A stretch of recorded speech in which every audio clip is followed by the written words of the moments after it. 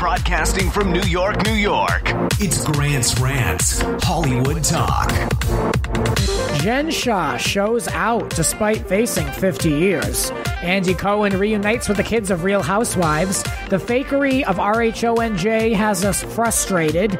We question, is there a place for the talk? And the 2004 Britney Madonna Christina kiss is still relevant today. That and more with Ryan Bailey.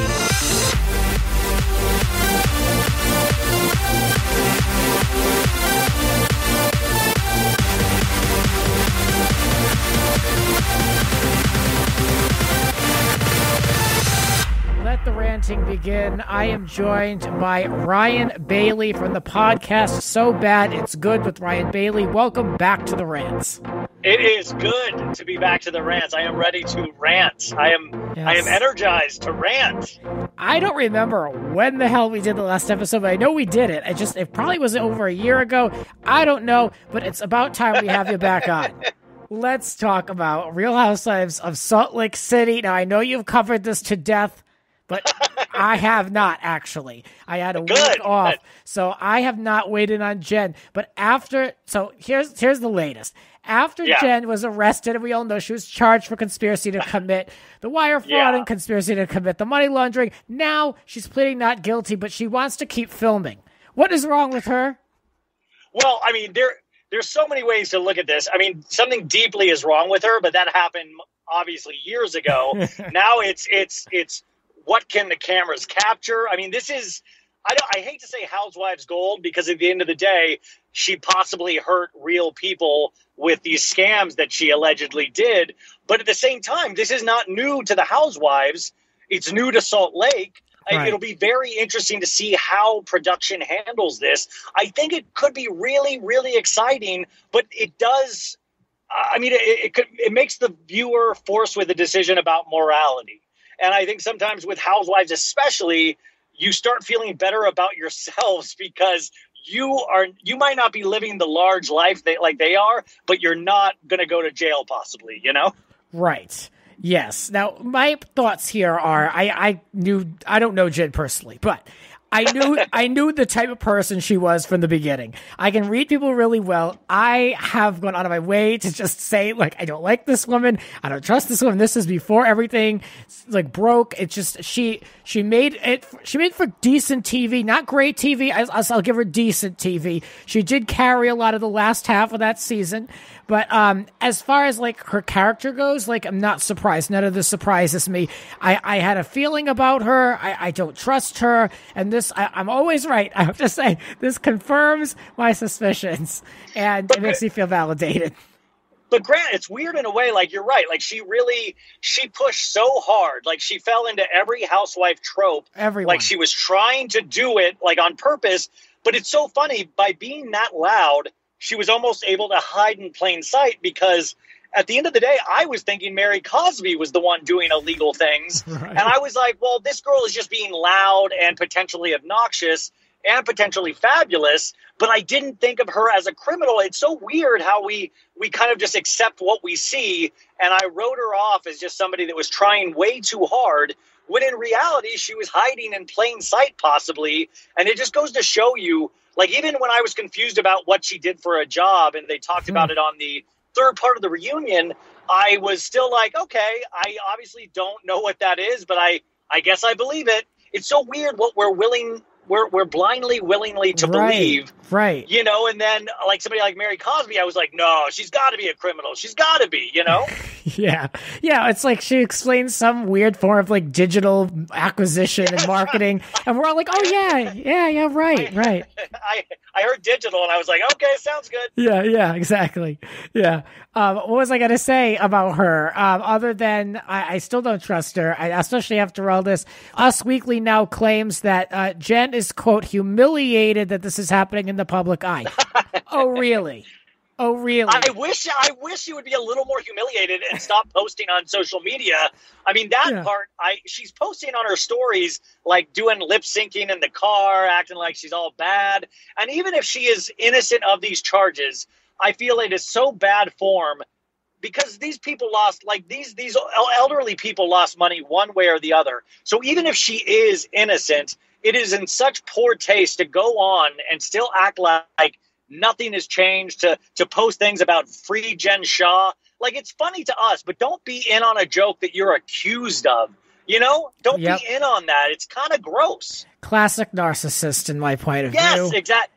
Yep. Well, but that's classic Housewives, right? Oh, well, yeah. They all have a degree of that. She's not the first to view herself this highly either. But, if you are, she's got this what's coming up in October, the trial. Yeah. Now, wouldn't you think that a judge is watching the social media? Does she just totally straight up not care? Like, I wish I didn't care as much as Jen does. I mean, I don't know who's advising her, but it does seem like the courts are a little backwards, even in the sense that they didn't even know how to put a call together. Like, all the Bravo fans were able to be on that call where she was arraigned, and they didn't know how to mute the Bravo fans. So I don't think any of this, like, the law and order system really knows what they're doing. I don't think they're used to dealing with somebody with social media presence and things like that, or at least they're not coming off like they know what they're doing at all. So Jen might be sliding, being able to slide by with this stuff. I just think in the court of public opinion, you just end up losing so much worse by doing what Jen is doing right now. Mm-hmm. Oh, it's such a bad look, just like you said. It's like the stupidest thing you could do. Is anyone advising her? It doesn't seem like Where's Coach Shah? We need a Coach Shah pep talk to shut the F up. You know? Well, he's looking pretty shady to me. He's looking pretty phony to me. Now, did you hear this soundbite on Twitter that somebody recorded from a voicemail that allegedly she left? Did you hear this? It was asking for money. Grant, to tell you the truth, though, there has been so many recordings of Jen released. It's like, it's like Grateful Dead bootlegs at this point. Like, everybody has an illegal recording of Jen Shah, and I get confused because there's so many out there. But explain what this one was. It was just one of those, like, you have to call us back at this number. Oh, yes. Yeah. I mean, God, that puts like chills in my spine. And I feel like all the Shah Squad that work for her, like, do they put Shah Squad on their resume when they're looking for new jobs? Yeah. What does the LinkedIn say? Because, can you put that on the LinkedIn at this point? Yeah. It's got to be damaging. What a waste of time. I mean, I don't get how these people could not know, but that's neither here nor there. But now, this is kind of lost on me. They're questioning now if Jen will be full-time, if she's going to be full-time for season 2, or if she'll be able to finish out the season. But also a source says that it's highly unlikely she'll be asked back for a 3rd season. I don't believe it. I think this is going to put that show on the map. Why would they hide her away now?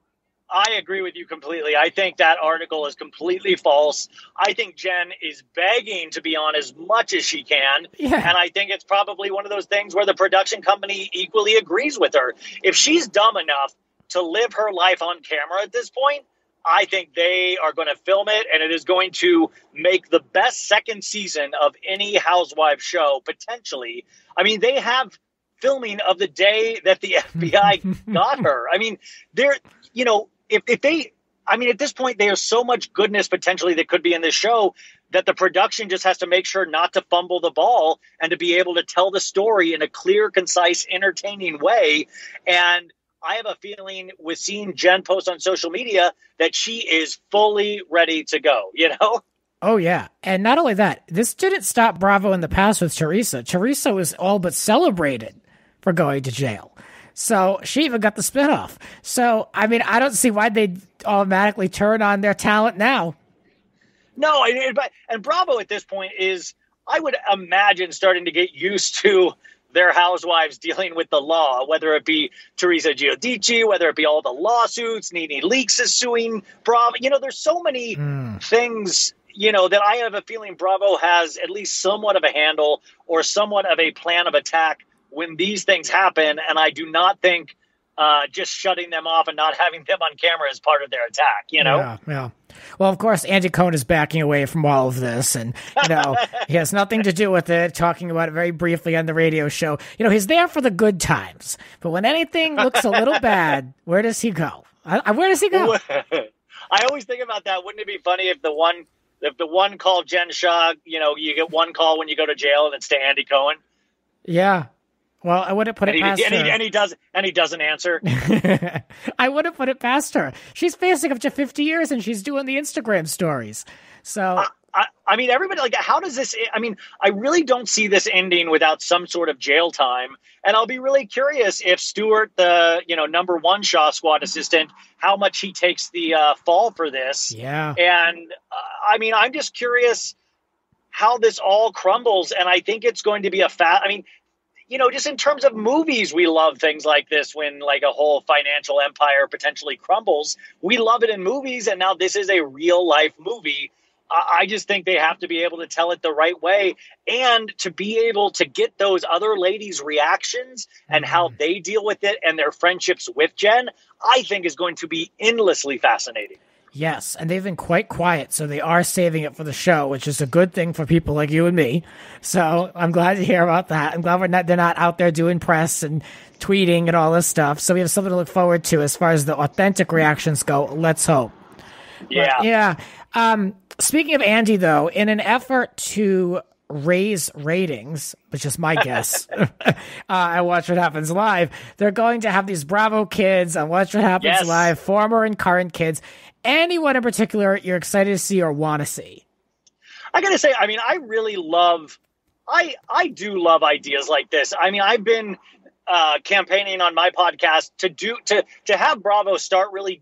It's like MTV. They have this deep catalog of amazing reality shows, and MTV doesn't seem to ever rerun like Made or True Life or Pimp My Ride. And I think Bravo is the same way in that they have this rich history now of 15 years plus. And I would love to see all of the kids that I grew up watching. I mean, I got teary-eyed when Candy's daughter Riley went to college this season on Atlanta. I mean, I get there's an emotional part of me that really gets invested in these kids, or even watching like, Jeannie Keough's kids and all the OC kids. Right. I mean, I love that they're doing this. And I hope it does boost ratings, but I love more so that Bravo is leaning in to the history of what they've created.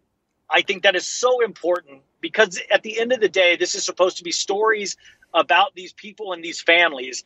And the kids are a huge part of that. I was on a Clubhouse on Friday with Allie, what's her name's daughter from New York. Okay. Jill. Yeah, Jill's daughter, Allie. And Allie wasn't asked to be on that, which was like shocking to me because Allie was such a big part of those scenes in with Jill's stuff on New York. And I mean, I love they do it, but it is interesting who they chose and who they didn't. Well, do we think that Jill was one of the complaining mothers that called up Andy? She did. Allie confirmed it on the Clubhouse that Jill is one of the people that called Andy to complain. Well, that checks out. I believe it. I don't even need to see a receipt or any evidence. I believe it on hand. For me, speaking of New York, I want to see Avery. I want to watch Avery. I'm curious to see Avery Singer, how she's going to behave. What type of person, coming from Mario, coming from Ramona, who is this? How does she carry herself? We see only, if we're lucky, snippets from the show, and a lot of it is old. So this is her time to be in the spotlight. What is she going to do and say about her mother? This one I'm curious about. I mean, really, it is a crapshoot on which way it could go. She could be completely self-aware and realize how her mom sometimes comes off on the show, and she could be a delightful young lady, or she could be a complete monster and has taken all of the bad aspects of Ramona and, is the new breed or new class of Ramona, which would be fascinating to see her, be interviewed. And did you saw that she is now a consultant for Cameo, the app? A consultant? What does that mean? I think she's in talent development, so I don't know exactly what that means, but she has a full-time paying job with Cameo, which is the app that, all the reality stars are on to say hi to their fans. I just think that's interesting that she's leaning in, or companies are coming to her thinking that she has a little juice in terms of connections. That is kind of poetic. When you say consultant, I never know in this influencer culture, is she just there promoting it, or is she actually cashing a check and actually, showing up to meetings? So I'm just curious. Good for her. I mean, influencer culture is so psychotic in so many ways. Yeah. I mean, I really don't know. I mean, it'll be so interesting to see 20 years from now how it is. At some point, I feel like it's got to all explode and we got to start from scratch again. Because I mean, I just can't imagine how much crazier it's going to get each year. Oh, please. I could go off on this, and I should and I will, but like another day. Yeah, it's Rants. Come on, Rants. It's all that I do is live with influencer culture, and I can't get into too much about what I do in my day job, but like, let's just say they run the asylum. They are the final say with everything. And these kids, these Bravo kids, they're automatically almost bought into it. You know, they're almost like pseudo influencers from the season 1 of the show. So it's a little exhausting. Like, for instance, Quincy, Sonia's daughter. Oh, yeah. Her Instagram is now public. She has never participated in the show. But, I mean, I wonder what this means now that she's so public. Beautiful, beautiful woman, by the way. Would love to see what she has to say. Would love to get her opinion on her mom. But it just seems like she's kind of untouchable. I got to say, she's somebody, and I mean, I don't want to say unlike Avery, but it seems like she managed to be raised away from the public eye. Sonia never put her on the show, or she didn't agree to go on the show. And she seems like she's just a classy young woman. And I love the sense of humor she has about her mom, because she's reenacting some of her mom's famous housewives poses in her public Instagram now. And it seems like she has such a good handle on what her mom represents. And I think, I mean, it just seems like she has a really good head on her shoulders. And I got to give Sonia credit for that. Sonia can be super crazy on the show, but I love that there's an aspect to her that potentially is an amazing mother. Yeah. And you know who seems like the anti-influencer of all of this is RHOC's Brianna, Vicky's daughter. Always been a fan. I think she's so authentic. It made me smile to see her on this list, because I don't know, first of all, I don't know why she's bothering. She's a young mom. She's so moved on. But I'm glad that they extended the invitation to her. Well, and I do think, you got to remember, this was a huge part of Brianna's life. I mean, this, not just Vicky's. I mean, this is how she was raised. I mean, we went through, remembers, all her surgeries on the show, and her marriage to Ryan, her anger with Brooks, so many great Brianna moments. I mean, that's what I'm saying. Like, I love these Where Are They Now? I want to. The only suggestion I would have had for Bravo is, I think there is so many great kids that they should have done a week of this and go show by show with the kids. Like, have all the OC kids on one night, have all the New York kids on one night, That's a good point. I don't know why they're doing this all at once. Andy did allude to something. This is part of something bigger. I don't know what that all means. But yeah, I mean, he did say that they were limited because they could only fit up to 13. So yeah, why not space it out? This is going to get a lot of attention. I don't know why they're going to do it all at once. And I want to see them interact. I hope they test this. I hope they test them for COVID and they can do this in person, because I don't want to see all this in Zoom boxes. I'm not interested in that. I want to see them interact and question each other and have a moment. I don't want them to be on mute until it's their turn to answer a question.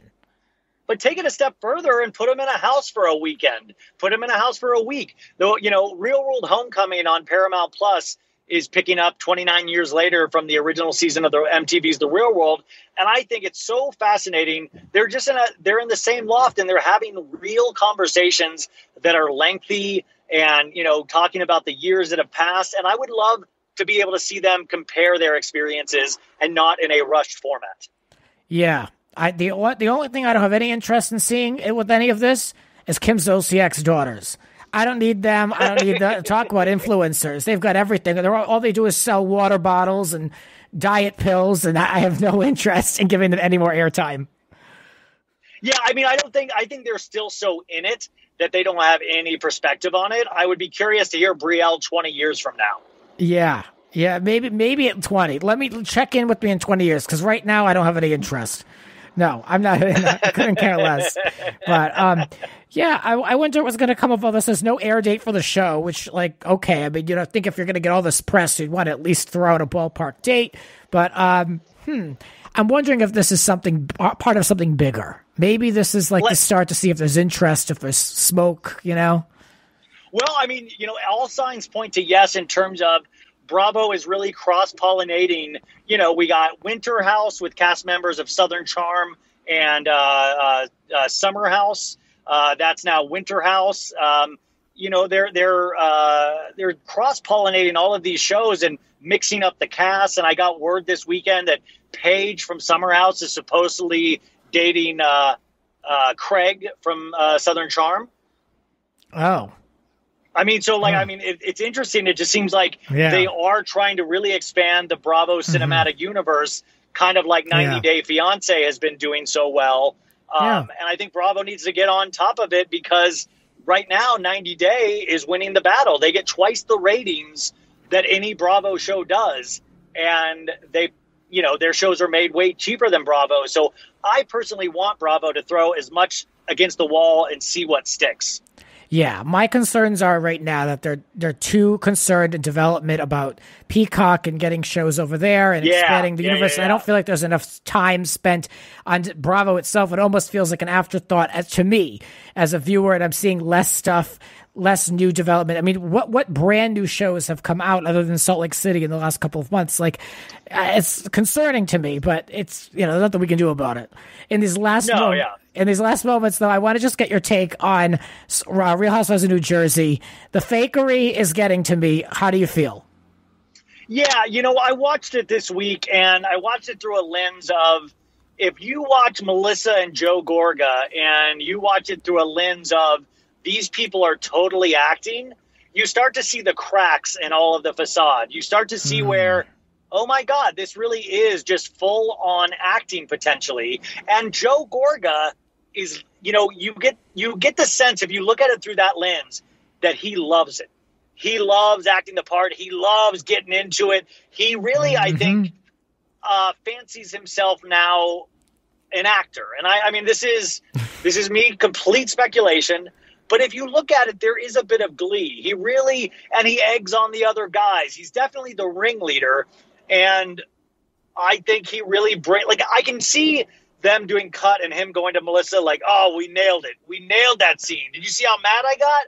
Like, I think he's proud of it in that way. And Melissa goes with it too, especially in that drunk ride back in the car. There's no part of me that thinks they would ever split up, No, the whole thing is so stupid. I mean, she's out there in the press promoting the show, saying that it's been tough for the last year. He said it on the show this week. They've been going through tough times. But when we see anything tough happening on the show, it's given to us in the form of a prank.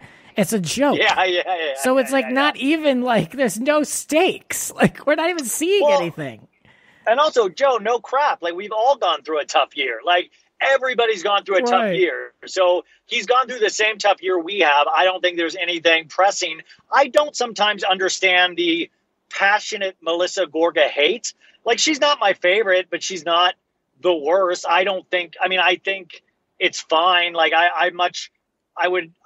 people like Teddy bore the crap out of me from Beverly Hills.